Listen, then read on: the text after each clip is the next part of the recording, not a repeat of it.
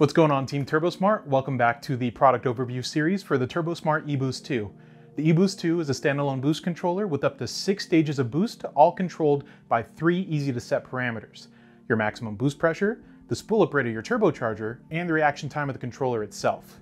In our last video, we went over menu navigation and initial setup for the E-Boost2. In this video, we're going to be going over boost groups, which are those 3 easy-to-set parameters: your set point value, your gate pressure, and your sensitivity. As always, the installation instructions for the E-Boost2 will be linked in the description below, so make sure to check that out. Otherwise, if you have any questions, please make sure to leave them in the comments section, and if it's something that we don't already cover in the series, we'll go ahead and answer it there. Otherwise, if you find this video helpful, please make sure to leave it a like, as it helps us understand what you want to see. But without further ado, let's go ahead and get into the video.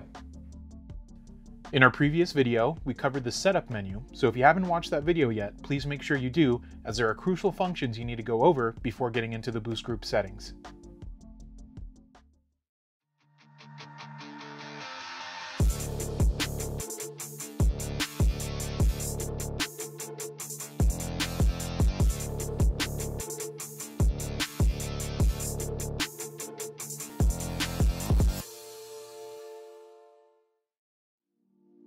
The boost menu allows you to control 3 main parameters of your boost: the set point value, which controls the maximum pressure, gate pressure value, which controls the spool-up rate of your turbocharger, and the sensitivity, which controls the reaction time of the E-Boost2 controller.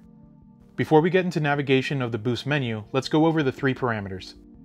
SP stands for set point. The set point value determines the duty cycle the solenoid will operate at when the gate pressure is reached.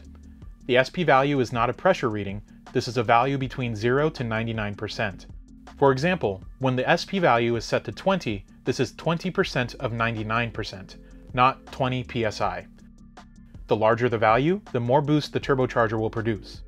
Since this is a universal controller, there is no set increment that will equate to a specific increase of boost pressure. You will have to set this yourself to see how your application reacts.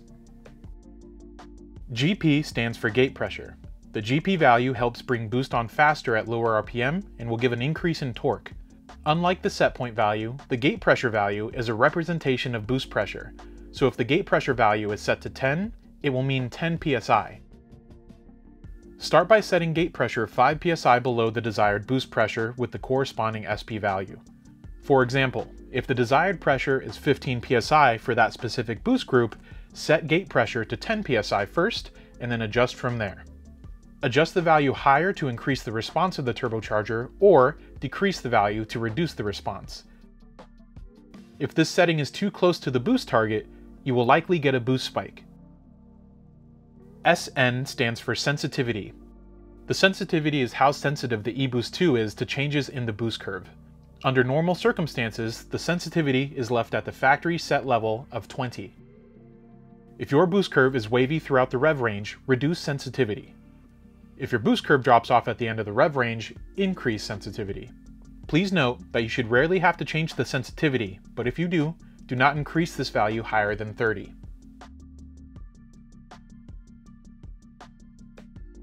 Starting from the default live boost display, enter the boost menu by pressing mode and the down arrow button simultaneously. If done correctly, you should see BG1 on the screen. BG stands for boost groups. In this example, we set number of set points to 4, so I can press the up and down buttons to go to BG2, BG3, and BG4. We only need to be in BG1 for this video, so we will select that group. To enter the boost group settings, press Mode. You should now see SP, which stands for set point, and the current value it is set at cycling. Depending on which boost group number you entered, the SP number may be different. To enter the desired boost group setting, press Mode. You can now change the value by scrolling with the arrow buttons.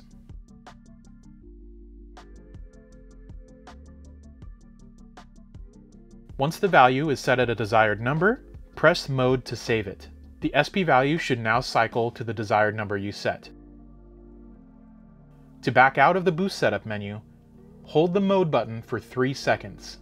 You can exit the boost menu by scrolling to the End option and pressing Mode, or pressing and holding the Mode button for 3 seconds.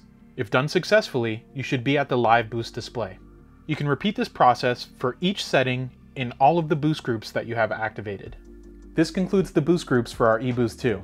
If you found this video helpful, please make sure to leave it a like, but otherwise you can find the installation instructions in the description below.